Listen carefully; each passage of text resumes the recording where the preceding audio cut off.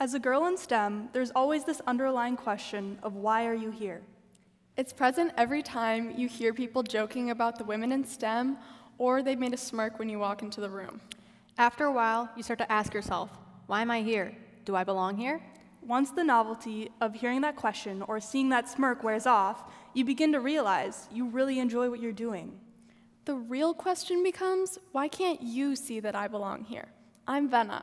I'm Kaylie. And I'm Adele, and we're the captains and assistant captain of FIRST Robotics Team 1816, the Green Machine. While there have been girls in leadership positions as well as captains of our team, this is the first time in our team's 18-year history that both co-captains and the assistant captain are all girls. Each of us spends more than 36 hours a week in the workshop, programming and building a robot alongside 24 other students. We have 6 to 7 weeks of building and iterating before the competition season starts. From early March to mid-May, we compete like crazy in 3 to 4 competitions, including the World Championship. As the team's drive coach, I'm constantly negotiating strategy with other teams.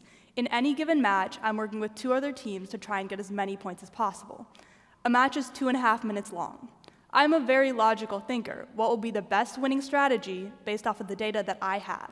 And when I say data, I mean I look at a spreadsheet like what you see here, and I make a decision. My goal is to work with the strengths of our alliance partners because that leads to more positive outcomes. This worked most of the time at competitions in Minnesota, but it was another environment completely at the World Championship. I found myself negotiating with adult men who talked over me constantly and discarded any idea that wasn't their own. Why did I need an adult male mentor at my side to get my point across, and what do I need to do to be taken seriously? My main solution has been to ask questions and be engaged in my tasks. There are 2 hard things about this. 1, people are scared to ask questions because they don't want to seem like they don't know the right answer. In reality, though, no one's judging you for not knowing. 2, there's often this misconception that there's only one way to solve a problem in STEM. It's completely untrue. STEM is just as creatively open as humanities and arts.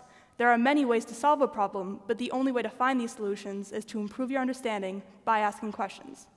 You might be thinking, how does this help you? Well, the more that I ask questions, learn, and come up with the solutions, the less that others can ignore me and push me aside. I joined the team in the shadow of my brother, who was a team captain 3 years ago. So I started where I was most familiar.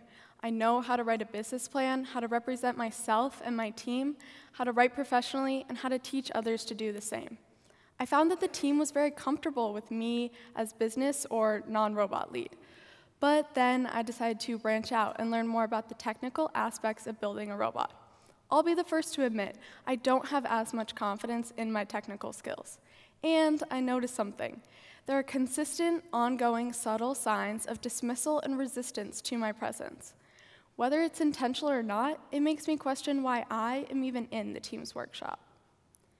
Since there's no room for me to have a learning curve, I lean into the fact that people don't believe I am capable, and I ask questions. I ask rookies questions, I ask my peers questions, I ask mentors questions. I look to women mentors for guidance when my leadership is being questioned. I show up in spite of fear, in spite of people's perspectives of me. I do this all knowing that some people will continue to question if I belong in the workshop, and I will continue to show up and prove to all in the workshop that this is where I belong. During my first year on the team, just last year, we were presented with a challenge. It was essentially to climb a set of monkey bars that gradually increase in height. In my opinion, building an arm that could scale these heights efficiently and without falling would be no simple mechanism. It had my attention from day one. After 2 days of brainstorming, I went home with an idea. I built a prototype out of toothpicks, popsicle sticks, and glue. It represented the movement that this ideal climber would make in a real game scenario. I presented it to the team, and it died. I had no reputation on the team. I was just a rookie. I was the new person that thought they were the next best thing.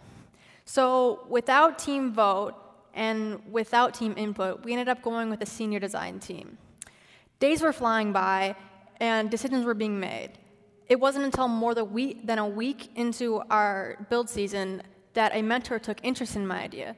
She made me believe my idea was worthwhile and helped me make it into a reality.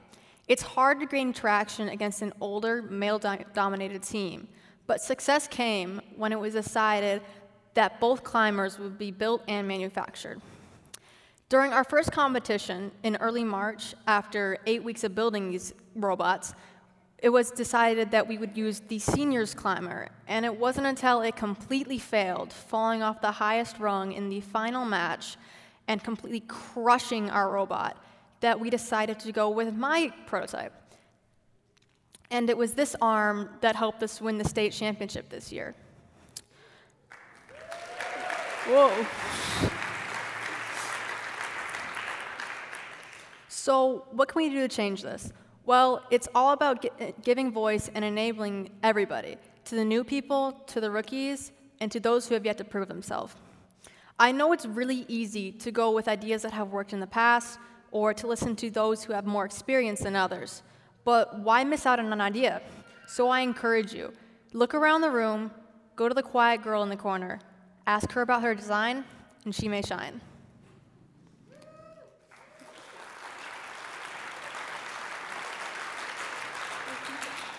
These solutions that we've talked about have all been personal ways that we've learned to overcome that feeling that we don't belong in STEM. We know that there are girls out there like us who experience this in schools, on teams, or in activities. Maybe there are girls who are reluctant to pursue their ideas or dreams because of hearing that question, "Why are you here?" over and over in their heads. Well, if you're facing this issue, there are organizations that can provide guidance through the bias and provide opportunities and advice. There's the National Center for Women in Information Technology. There's the Minnesota Aspirations in Computing, and there are local chapters of the Society of Women Engineers.